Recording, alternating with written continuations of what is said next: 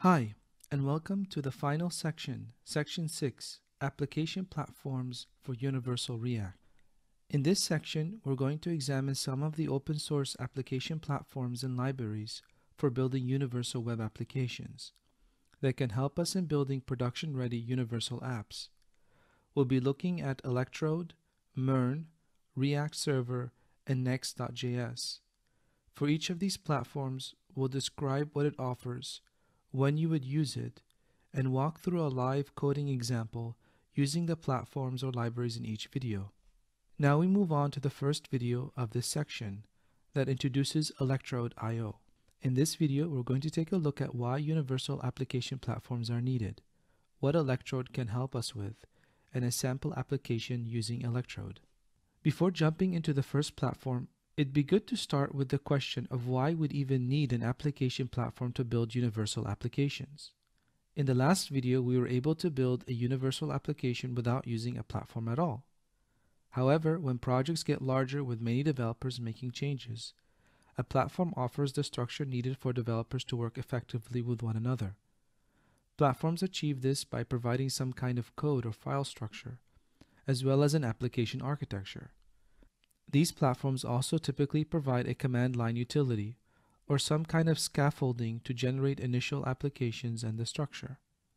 Many also offer optimizations for server-side rendering to speed up and improve user experience.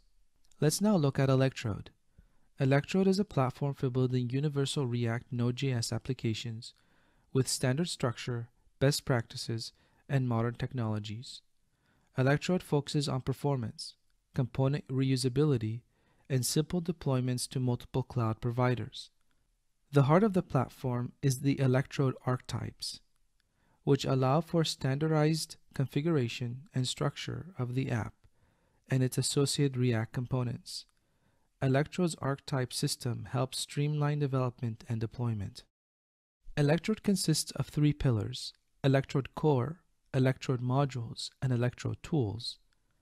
Electrode Core provides a set of modules that gets us started with a simple, consistent structure and helps in deployment to any cloud provider. Electrode Modules improve performance, efficiency, and security by adding features like above-the-fold rendering, configuration management, and cross-site request forgery protection. Electrode Tools help organize reusable components and optimize large JavaScript bundles. Now let's walk through a sample universal application built using Electrode. First, we need to make sure we have the latest versions of Node and npm installed. We also need to make sure to install the gulp CLI globally.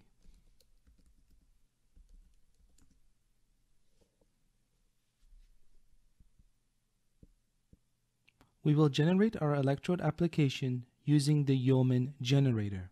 The Yeoman generator is simply a plugin that helps developers generate an application quickly. So now let's globally install the Yeoman generator for Electrode. Now let us make a directory for our sample application. We will cd into this new directory.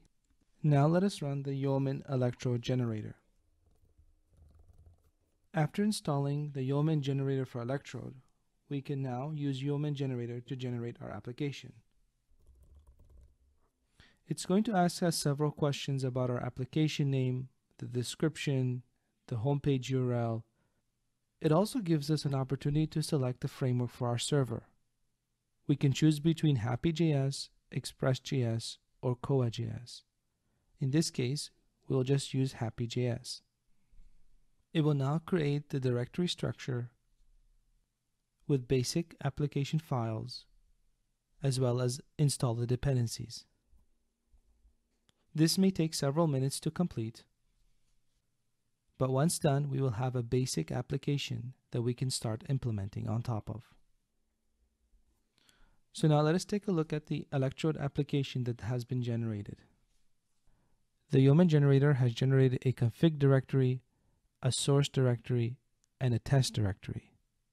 In both the test and source directories, we have a server directory as well as a client directory. Let us now run our application by running gulp dev.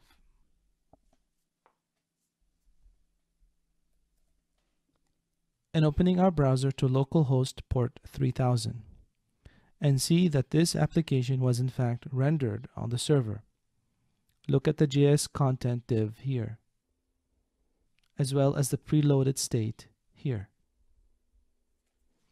We're going to update the home.jsx and add 3 React components: the app bar example icon menu, the card example with avatar, and the button navigation example simple. The app bar example icon menu, you will use the Material UI components to generate a menu at the top of the page. And the card example with avatar will use the Material UI card component. And likewise, the bottom navigation example simple component will use the Material UI bottom navigation component. The source code for these components can be easily found in the GitHub repo provided in this section. When we reload the page, we can see our new application. We can also look at the view source. Looking at the JS content div, we can see the HTML which was rendered on the server. By using the Electrode framework to manage the server rendering of the Electrode components. The code that we wrote in section 5 is now encapsulated in the Electrode framework.